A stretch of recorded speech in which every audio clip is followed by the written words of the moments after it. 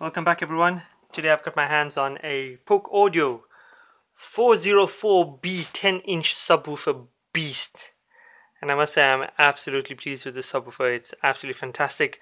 The sub is just, it's more than the house can actually handle. There's everything that's rattling when it's playing through its maximum bass tests. But a very good, otherwise relatively compact sub, if I might say so. Just to give you a very quick review, it's a 10-inch active subwoofer in the Polk Audio range. Slightly one of the older subs right now, but 10-inch nevertheless.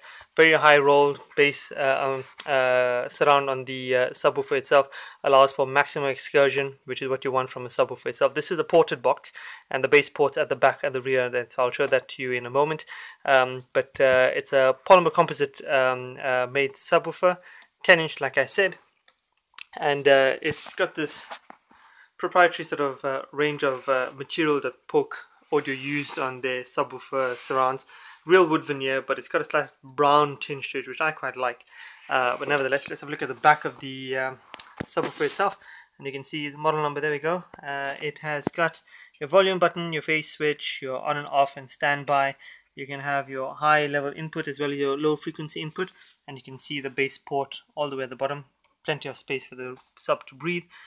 This is a 240 volted amplified sub. You've got your speaker in and outputs there to take over some of your low range frequencies if you want to run a 2.1 system on its own. Massive heat sinks at the back. The sub draws a lot of power, so it needs ample cooling. And for what you really want to listen to is the sub test. Oh, just to let you know, this thing has some really solid little feet on there, so if you have it on a wooden floor or a tile floor, you might want to put some sponges on it just to help soften the cushion the sub itself, although it might shift around with the amount of excursion in the sub, in which case you might want to put some rubber feet. So I will play for you Maroon 5's Don't Wanna Know. I feel it's got quite a good sound to it, so let's have a quick listen to it.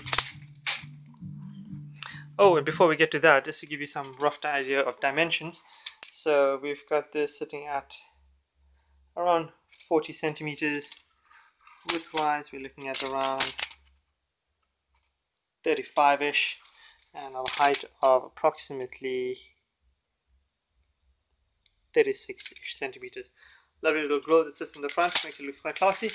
And let's do the quick bass test. There we go.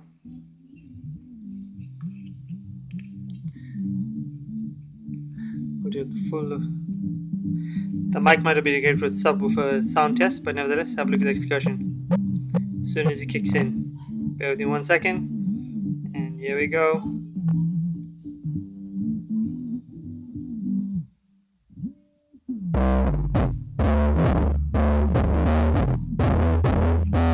The high end.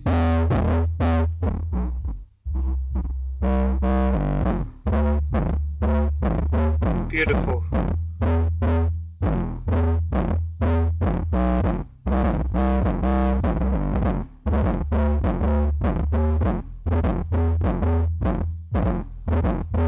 at that thing jump.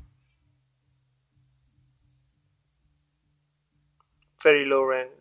I pulled it out right at the bottom end of the frequency.